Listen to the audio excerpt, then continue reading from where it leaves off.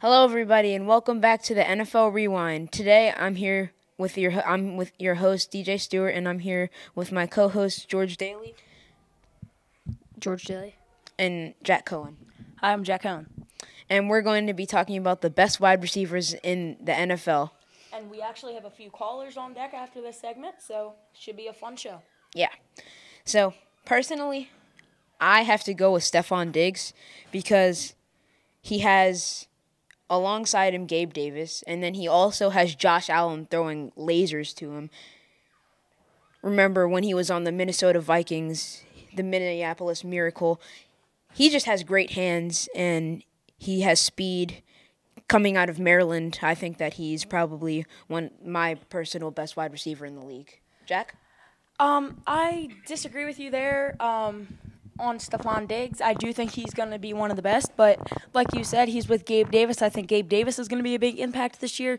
But my top wide receiver this year, I think Tyreek Hill. He's going to settle in with Tua. He's going to learn how to have to share the ball with Mike Gesicki, the tight end room, and as well as Jalen Waddle. That's something Tyreek Hill needed to adapt to last season, which he did not do well. He was getting open most of the time, but he was getting a little frustrated when he wasn't getting the ball thrown to him when Jalen Waddle was open when Jalen Waddle was open wider. And I think that he's going to be a key asset, and look out for his name in February when they step up on the stage and say Offensive Player of the Year. Well, I have to disagree with DJ, who I can't say that Stephon Diggs is the best because after what happened and came out this offseason, he was not being a great team player, and that's what it's all about in the NFL. He was not being a great teammate. He would get angry at Josh Allen, and especially in that playoff game against the Chiefs, the way he stormed off the field slamming his pads. It just shows me more symbols of a guy that a lot of people don't like and say that was not a good player. Antonio Brown. I think he has the same tendencies. What did he do at the end of his career?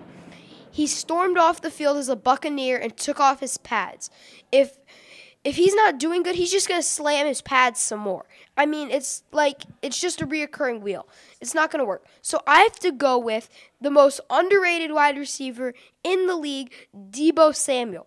He catches passes out the backfield and runs them. He is fast. He can hurdle. He's just electric. He has that explosive every team wants.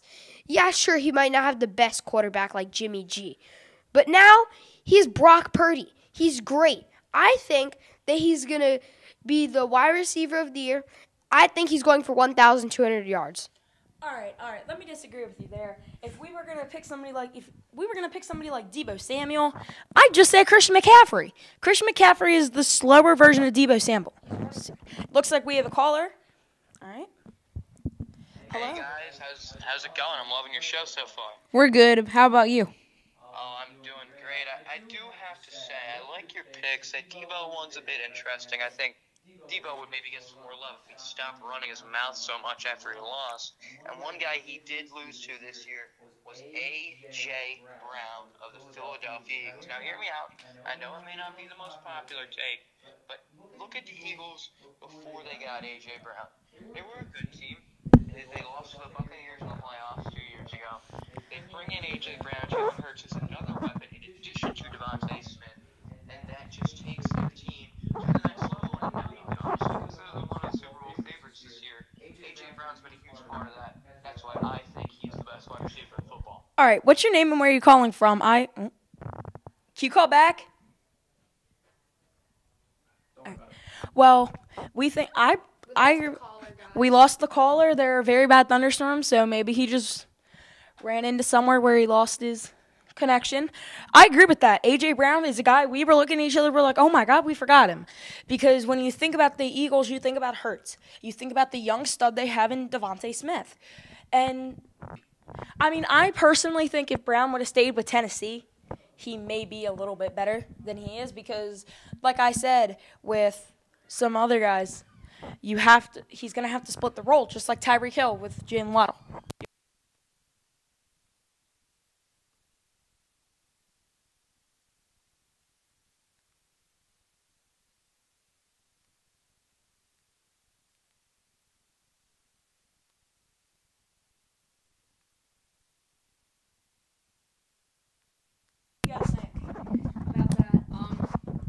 highly agree with it. how you said that A.J. Brown would have done better in Tennessee. How is he going to do better?